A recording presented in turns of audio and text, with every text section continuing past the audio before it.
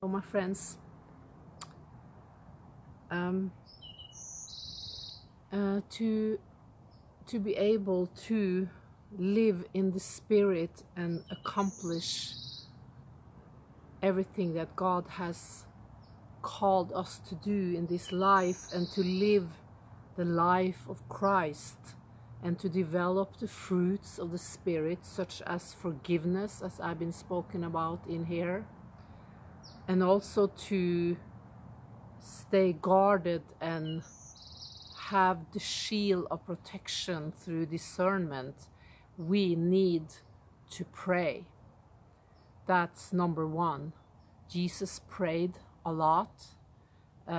He prayed, he went from the battleground to the holy ground to spend time with his Father and prayed. He would never have been able to have that calling on his life and be able to do everything he did of the healings and the teachings and the fantastic things he did here on earth if he didn't pray and have intimacy with his Father. That's the most important thing. To pray is actually a conversation we have with God. Is intimacy with our Maker. So when we worship God, he wants us to know who he is. Some people just worship him and sing like a robot. They used to sing the songs, they used to raise their hands in church, and they say amen, and they even close their eyes. But many people doesn't know Jesus Christ intimately. And to be a follower of Christ is not about fulfilling your calling. It's first of all to create this relationship with Jesus. That's number one for God. Because everything God did and does is based on love. Bible says that God so much loved the world that he sent his Son, Jesus Christ, not to condemn us, but to give us eternal life. So God didn't send Jesus to judge us or condemn us. Everything God has made, everything God gives is coming from a source of love. And he wants us to be the same to him. He wants us to worship him because we love him. And how do we love him if we don't know him? So you have to create space in your life for intimacy with Christ, to get to know him deeply, to spend time. The Bible speaks so much about prayer. I love prayer. It's an awesome thing. It's like a muscle that you exercise, because it's about discipline in the beginning. You will experience, if you're not used to pray every day, you will experience when you start doing it that it's something pulling you away from that intimacy with Christ. It could be your thoughts about food, what you're going to buy, what you're going to do tomorrow, simple things that is distractions. And maybe you, in the middle of a prayer, get a thought that, oh, I should have a sandwich, or maybe I should just text this or look at this on YouTube before I start praying, or maybe I should just go out and grab a cup of coffee, stuff like that. It's very important that we learn to discipline our flesh and submit under God, because he says in his word that when you pray, go into your intimate room with Christ and shut the door and be alone with Christ in your room. And God will hear from heaven. I learned to pray from my mother. She is an awesome prayer warrior. Every night when I went to bed, I saw my parents on their knees praying for all of us every night before they went to sleep. And every morning when I came up, they were reading the Bible for each other and praying. So I'm been grown up with that role model. And I'm so grateful for it. Every time I called my mother when I was a youth and I had some problems, or, you know, I called her, and then she always answered, okay, when I hang up the phone, I will go to my room, I will kneel down before Jesus, and I will pray. She solved all the problems in this life through prayer. So I learned that from her, to take everything in this life up to God. He wants that. He cares about every need, every little detail. Which school are you going into? What kind of job do you want? What kind of husband or wife are you going to marry? He wants us to invite him into every detail of our life, because he wants fellowship and intimacy. That's why he made us from the beginning, to have a family. We are his kids, and he wants to take us on his lap, and he wants to tell us secrets. Sometimes prayer is about waiting on God. It's about listening and learning to discern his voice. The Bible says, my sheep hear my voice, and another voice they do not follow. So when you know his voice, it's because you spend time with the shepherd. You learn to discern. How should you discern if you're not spending time with him? You will easily be deceived. So that is one thing. Then you will learn, like I said, to take everything in your life that is bothering you, instead of gossiping, getting into fear or critical thoughts. You go on your knees and you pray for those difficult situations in your life. You pray for your economy, you pray for your health, you pray for your family, you pray for your friends, you pray for your church, you pray for your pastor, your leadership, your nation. You pray for everything that's bothering you. When we watch the news as Christians, Bible says that don't fear bad news. Don't fear it. Why shouldn't we fear it? Because we are with God, and he wants us to know ahead what's coming. That's one thing.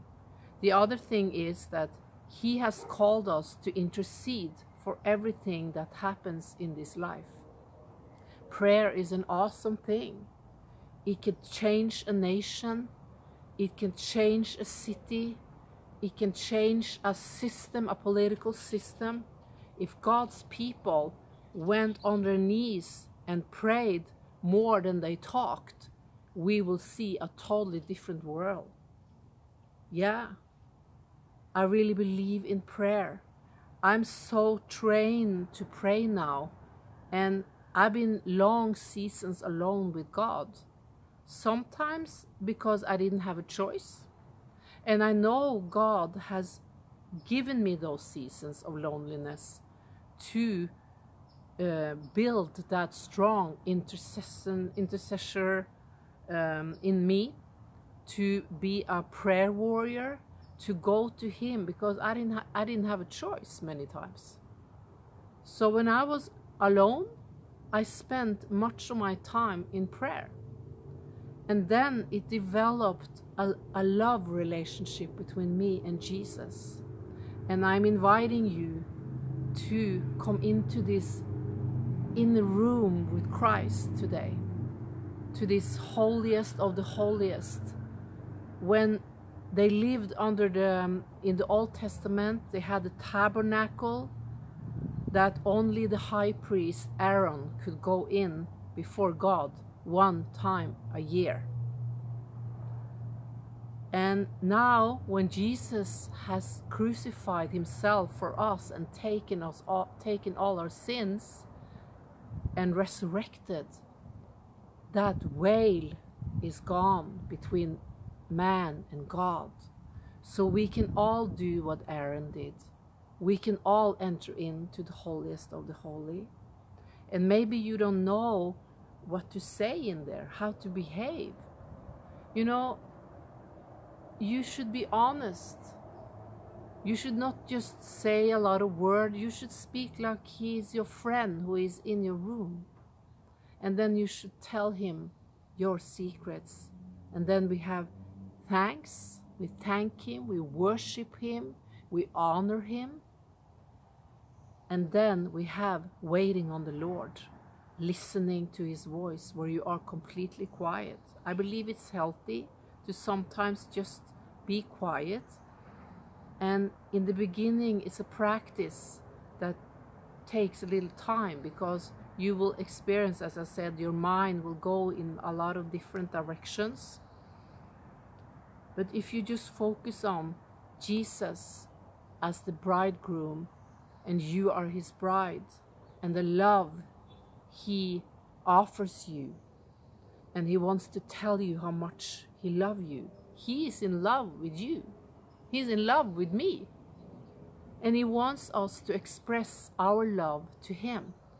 So it's a fellowship of love, a love relationship, like in the Songs of Solomon, where the bride and the bridegroom speaks highly in love towards each other. It's a picture not only about Solomon and Sulamit, but it's also a picture about us, his bride, and Christ, who is coming back for his bride. So God wants us to come into that table that he has set for each and one of us. That is prayer, to sit with him, because he wants to sit with us. He wants to say secret to you and me.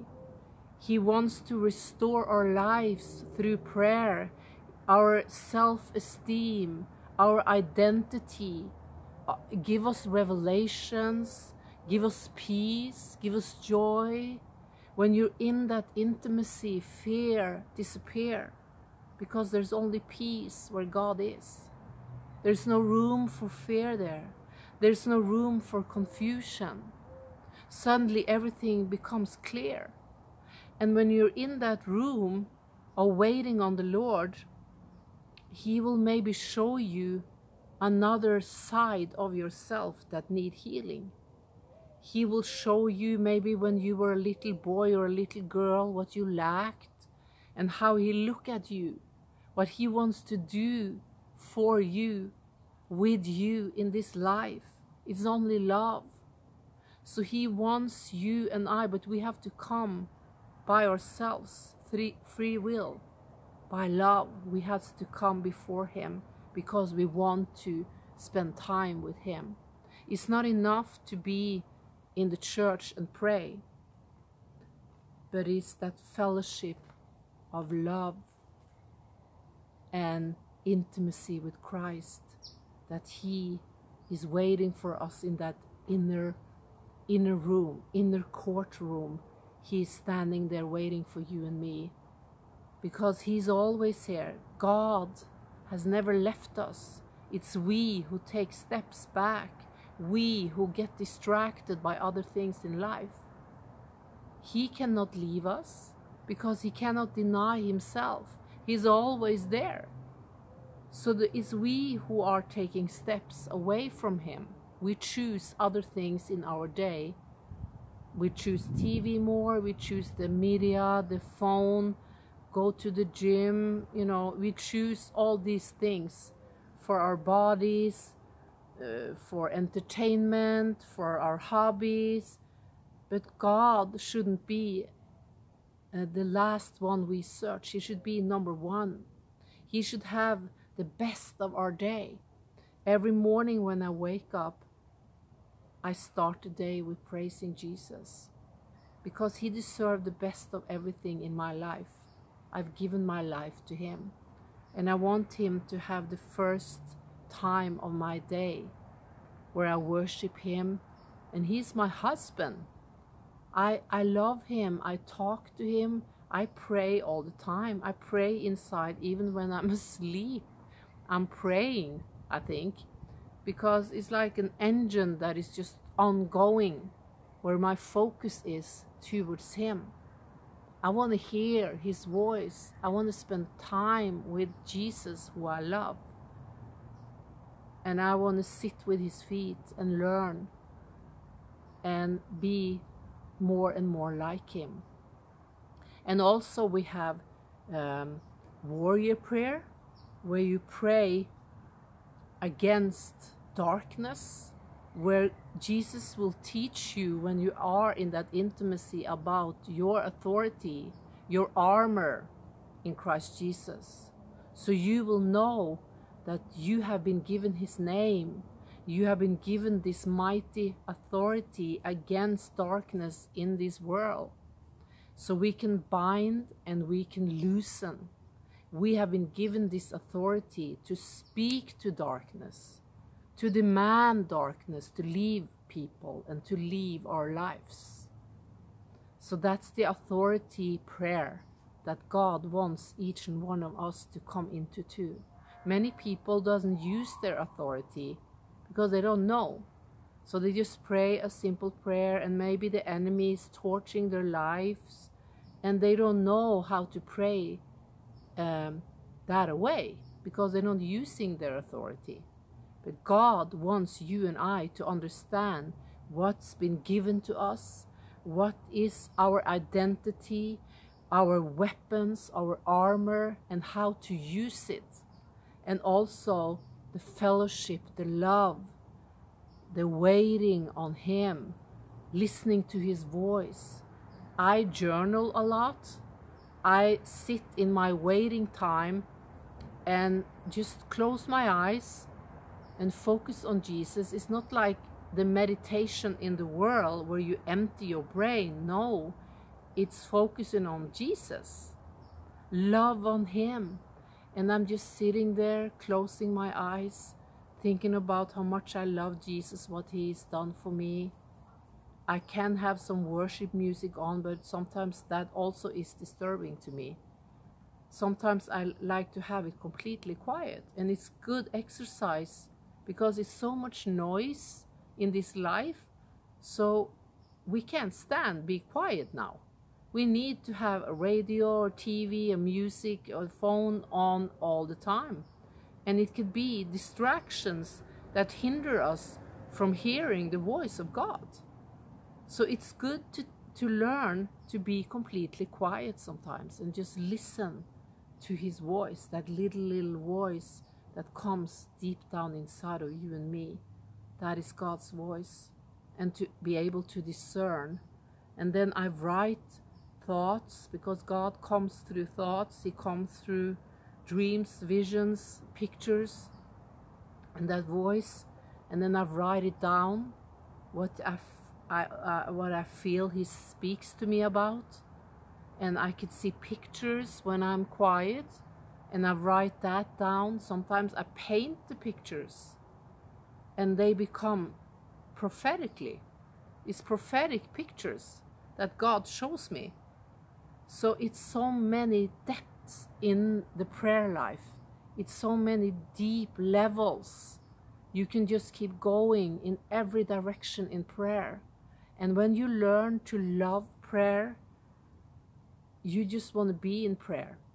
I understand, like, people who are nuns and monks who are, spend so much time alone with God.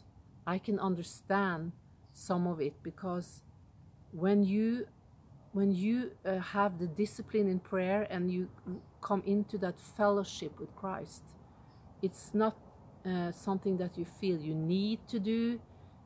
You come to Him because you love Him. That's another level. You come to Him not only when you need help. You come to Him because you want to sit with Him. You don't need anything. You just want to be close to His presence. And that's the love relationship He wants us all to experience. This is the bride that Jesus is coming back to. the bride that loves Jesus, that is in love with him, that knows him, that spends time with him. And in that love, God changes us. He heals us. He changes our mind. He changes how we look at people. We start to see people with his eyes. Yeah, because we are becoming like him when we spend time with him. So I just want to encourage you to go deeper into prayer, to spend more quality time, and a lot of fantastic things will happen in our lives when we pray. I believe in revival. I believe that the church will raise up in this time. I believe breakthroughs for our families, our nations, but nothing of that is going to happen if we don't pray. God has called his people to pray, not just sit and watch the news and say, aye, that was bad. We are the solution to the problems in this world. We have the weapons, because almost everything that happened in this life that we watch on news has a spiritual explanation. And we have the spiritual answer. That is Jesus. So I'm inviting you to come into the holiest of the holy and create this deep relationship with Christ, the intimacy with him that will make you fall in love with him. And suddenly, bam, you've been in there for 2-3 hours and it felt like 15 minutes. That's how it is to be in the presence of God. You just want more and more and more and more, because you've been filled. You've been filled every time you enter in and spend time with him, and let him change you to be an intercessor. We're all called to be that. God bless you. Amen.